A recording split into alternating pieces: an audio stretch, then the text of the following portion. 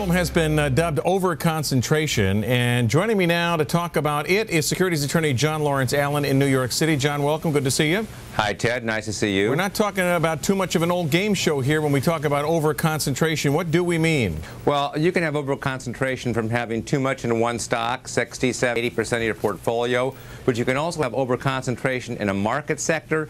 Lastly, you can also have overconcentration in a product, that is, all your money in stock, or all your money in junk bonds, or all your money in limited partnerships. Why does overconcentration increase the volatility of a portfolio? Because if you have a failure to diversify your portfolio across different product types or sectors of the market, even a small move in that one position, while it can make you lots of money, it can also cause you significant losses. It's like having all your eggs in one basket and having that basket get depreciated.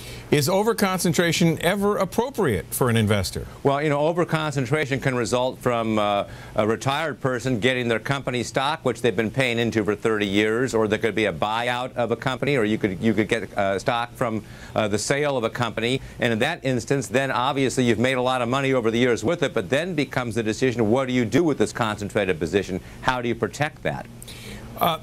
Let's talk about stockbrokers here. Is it proper for a stockbroker to recommend that a customer over-concentrate his or her portfolio into a specific stock or sector?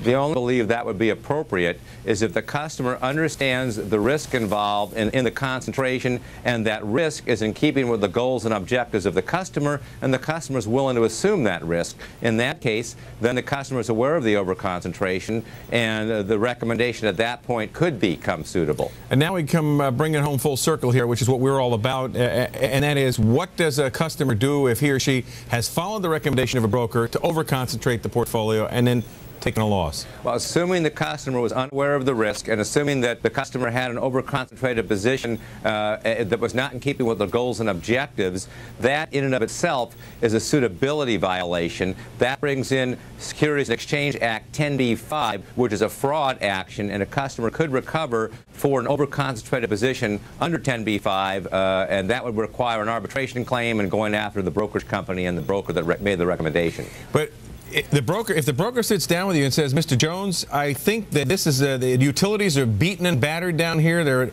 all-time lows. I think this is the place for you to be. Puts you all into utilities, and then you lose your shirt even further.